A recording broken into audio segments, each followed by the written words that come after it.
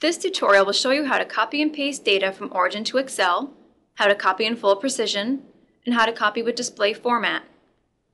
First, I'm going to format the numbers displayed in the Origin worksheet. Double-click on column A to bring up the Column Properties dialog box. In Properties, change the Digits drop-down to set decimal places. Check Apply to all columns to the right checkbox, and click OK. Click and select all columns, and right-click and select Copy. Now go to Excel, and right-click on a cell and select Paste. As you see, the data that is pasted is what was displayed in Origin. Now go back to Origin and right-click and select Copy Full Precision.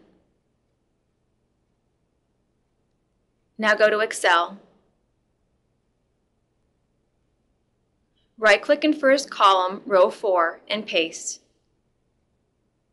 The pasted data is full precision and not just the digits that were displayed in Origin. I have started from row 4 because I will next copy and paste the labels from Origin into the first 3 rows as column headings. Go back to Origin and click and select Long Name, Units, and Comments rows. I am now doing Ctrl-C to copy the label rows only. Go back to Excel and then click 3 rows above the existing data. Now right-click and select Paste. This will show you that you can copy and paste only labels if you want to. Next, I will show you that you can also copy and paste the Origin data, including these column headings, with the Copy Including Label Rows command. Go back to Origin and right-click and select Copy Including Label Rows. Now go to Excel. Right-click in a cell and paste. You will see that the header lines are now copied as well, and the data copied is what was displayed in Origin, not in full precision.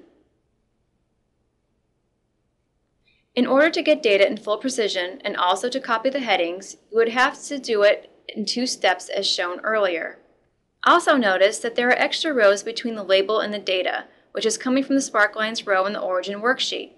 Let me show you how to fix it from the Origin side. Go back to Origin, right-click on Book Title, go to View, and turn off sparklines. Now select all columns and right-click and select Copy Including Label Rows. Go to Excel, and in Sheet 3 next to where the old data was pasted, paste this new copy, showing how there are no extra lines now between label and data.